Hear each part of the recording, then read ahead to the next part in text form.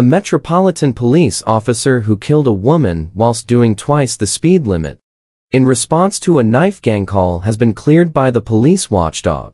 PC Gary Watkinson was racing at 62 miles per hour in a 30 miles per hour zone to reports of a woman being threatened with a knife by a group just before 10 p.m. on August 13, 2019, when he struck and killed Jade Mutua on Warwick Road in Kensington. At 9:54 p.m., the 22-year-old from West Hampstead entered the road next to a parked Land Rover Freelander and was hit by PC Watkinson's car at 53 miles per hour, according to the Independent Office for Police Conduct (IOPC). She sustained serious injuries, and, despite the efforts of officers who gave her first aid at the scene, she died in hospital 2 days later. An inquest, which ended on October 12 at Westminster Coroner's Court, found the aspiring social worker died as a result of a road traffic accident. Now, an IOPC investigation, which looked at the actions of police officers before the collision and the first aid they gave at the scene, has concluded those involved acted in accordance with the relevant policies and procedures.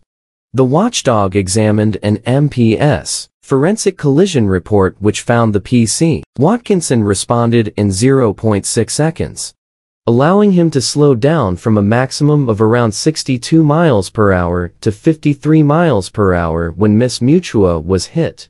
Research studies suggest most normal road drivers, under test conditions, are able to respond to an unexpected hazard in 0.7 to 1.5 seconds, with 0.7 considered extremely swift.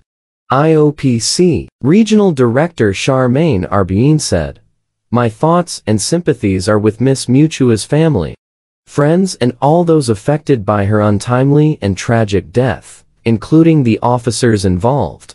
Our investigation found no indication that any Metropolitan Police Service officers behaved in a manner that would justify the bringing of disciplinary proceedings or had committed a criminal offense. However, we did identify the need for the Metropolitan Police to provide radio batteries which will last the duration of an officer's full shift. On this occasion, the officers had to return to their police vehicle in order to send a radio message to other units following the collision." An IOPC spokesperson added, "As part of our investigation, IOPC investigators attended the scene and conducted a detailed examination. A number of witness statements were taken from police officers and members of the public. CCTV footage and police officers' body-worn camera footage was analyzed and compared, along with a download from the police vehicle's incident data recorder." Jade's dad, Jermaine, who waited for years for the inquest to conclude, previously told My London his daughter's innocent life was tragically and violently ended.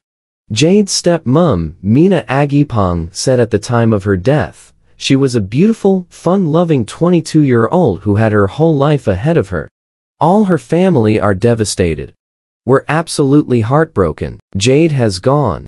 The family have set up the Jade Mutua Foundation Trust, which provides help to disadvantaged young people living in London, allowing them to access education, training, and employment opportunities.